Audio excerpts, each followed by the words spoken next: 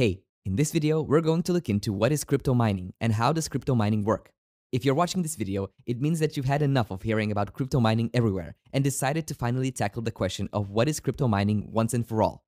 That's a good call, since mining is a fascinating and dynamic aspect of the cryptocurrency world, and it plays a vital role in the creation and security of many digital assets. Even though this subject can get pretty polarizing, it still remains a fundamental pillar of the decentralized nature of cryptocurrencies. And you're about to understand what makes this topic so interesting yet so dividing as well. Welcome to Crypto Finally Explained, the most crypto-friendly educational YouTube channel for actually learning crypto. Here, I finally explain crypto topics using simple animations, visual doodles, and real-life examples, so no matter if you're 5 or 75, you'll be able to understand it. In this video, we're going to look into the questions of what is crypto mining, how does crypto mining work, what kind of crypto mining software and hardware miners require, and everything else that's related to the topic. For beginners, these questions may seem headache-inducing, but you can't venture into the land of crypto without knowing the answers to them.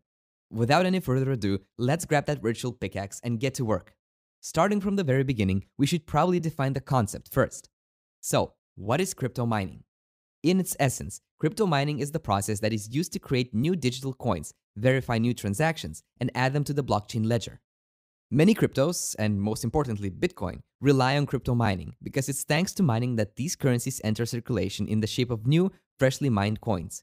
That's where the term mining comes from, since there is a limited number of new coins that can be extracted or mined, same as with mineable natural resources in the real world, such as diamonds or coal. Technically, crypto mining is part of something that's known as a consensus mechanism. A consensus mechanism is like a rulebook for how the blockchain operates. Different blockchain networks have different consensus mechanisms, which ensure that all network participants reach an agreement on what things should look like without the need for a central authority. Let's consider chess. Chess has its rules, and people simply follow them. There's no need for a referee to sit beside and make sure that no one's going to begin making checkers moves with chess figures. When it comes to the rules of blockchain, this means that a consensus mechanism serves the purpose of ensuring that all blockchain network participants agree on the validity of transactions and the state of the network. Different blockchains have different consensus mechanisms, and some of them don't require mining in order to be functional. By the way, it's impossible to understand this without having a decent understanding of what a blockchain is. If you feel like you could refresh your knowledge about them, be sure to check out my channel. I've got a video on the topic. Okay, now back to consensus mechanisms. The consensus mechanism that relies on mining is known as proof of work, or more commonly, POW. To explain POW in simple terms, we can imagine a running competition. The fastest wins the race. In terms of crypto mining, this translates to the fastest miner wins the reward. Here's what I mean. Proof of work involves miners competing to solve complex mathematical puzzles. These puzzles are known as hashes. Hashes are 64-digit numbers, and in order to find the right hash, miners have to put in quite a lot of effort. But this effort isn't physical or mental. It's pure computational power that requires a lot of electricity. In addition to mining, this computational effort is used to ensure the security of the network, constantly monitor the integrity of transactions, and make it near impossible for malicious actors to manipulate the blockchain's transaction history. So, that's the definition of proof of work, the consensus mechanism. But, as you'll soon see, understanding POW is almost the same as understanding crypto mining as such. But enough talking about consensus mechanisms, let's get back to the concept of mining. In itself, the mining process has nothing to do with pickaxes, or even mining in general. It's something way less exciting, since it's literally just machines solving complex mathematical puzzles 24/7. And these puzzles can get really difficult. Therefore, efficient and profitable crypto mining is almost impossible without having access to the latest, state-of-the-art pieces of equipment. And it can get pretty expensive. But there's logic to it.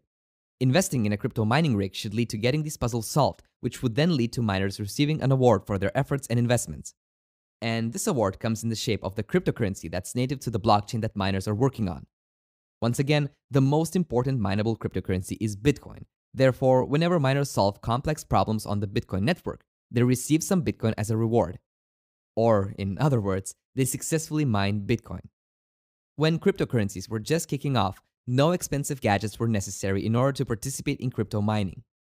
But today, special crypto mining software, combined with such hardware units as ASICs, or application-specific integrated circuits, and GPUs, graphics processing units, are no longer enough.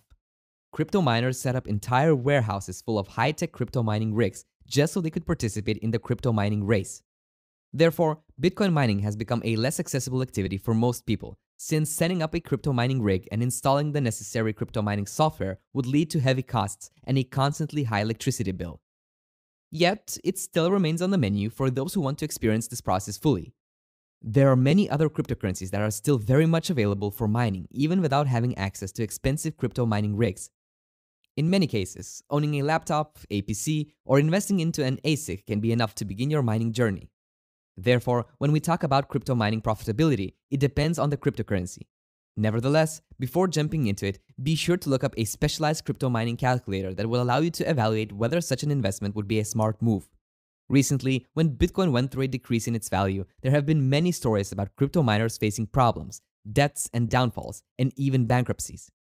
This industry can get really rough. Okay, so that's what crypto mining looks like in theory. Let's get practical. Let's consider the importance of crypto mining when it comes to something as big and important as Bitcoin. As mentioned earlier, crypto mining, or in this case Bitcoin mining, is the process of validating Bitcoin transactions and adding them to the Bitcoin blockchain, or as it is often referred to, the public ledger that holds all transactions that have taken place on the network. In the process of doing so, Bitcoin mining allows new Bitcoin to be created and ensures the security of the entire network. It's like the cement that holds the blockchain's bricks, or blocks, together and allows the further construction of this colossal Web3 skyscraper. Here's how it works. Imagine someone makes a transaction on the Bitcoin network. Now, the information about this particular transaction has to be recorded on the blockchain, the public ledger. That's necessary in order to make sure that any attempts at tampering with the transaction history and any instances of fraud would be blocked. In order for this transaction to be inscribed into the blockchain, it has to be written into a block that would then be added to the network.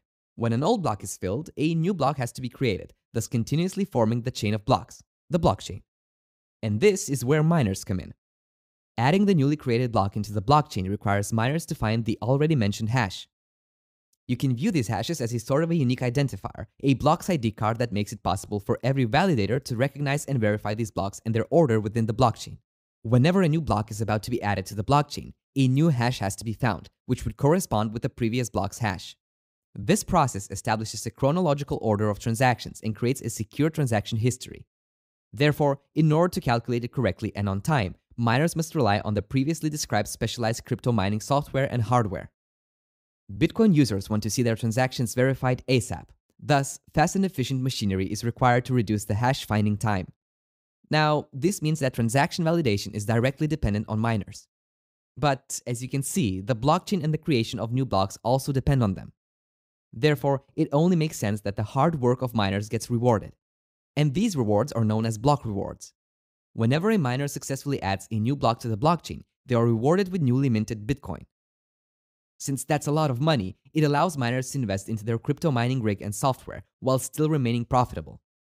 As you can see, crypto mining can get really intense.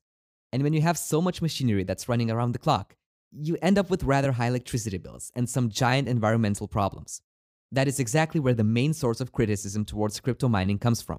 Critics argue that the energy consumption that comes from mining Bitcoin contributes to the carbon emissions, accelerates climate change, and intensifies the usage of fossil fuels and fossil fuel-based energy sources, which, of course, emits greenhouse gases. Then, as you may have already realized, the industry heavily relies on constant upgrades of the hardware that's used for mining. This means that all of the machinery that becomes obsolete simply turns into e-waste, thus further contributing to the environmental problems that arise from mining Bitcoin. So, it's not rocket science to reach a conclusion that crypto mining may not be a truly sustainable solution in the long run.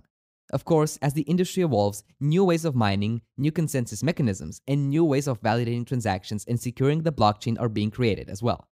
Yet, Bitcoin prevails as the #1 crypto in the world, and crypto mining is almost always synonymous with Bitcoin mining. And Bitcoin is not going anywhere anytime soon. Therefore, it's important to be well versed when it comes to understanding crypto mining, because this question is sure to be the center of many heated debates in the near future. Having said this, we reached the end of the video. By now, I hope that you've got a better understanding of what is crypto mining and how does crypto mining work, and that, instead of a pickaxe, you'd need proper crypto mining software and set up a crypto mining rig to be able to participate in this activity. Even though this industry can be profitable and allows many blockchains to actually function in a decentralized way, it nevertheless faces many questions, dilemmas, and problems. Therefore, whenever crypto mining is being considered, the educated thing to do is to be aware of both sides and seek the best solution for everyone. Do you think crypto mining has a future? Or will the DeFi ecosystem evolve and move past the need for energy-intensive ways of ensuring blockchain security and functionality? What's your take? Be sure to leave your opinion in the comment section below. If you found valuable information in this video, be sure to press those like and subscribe buttons, and let's meet again in my next video. Till then,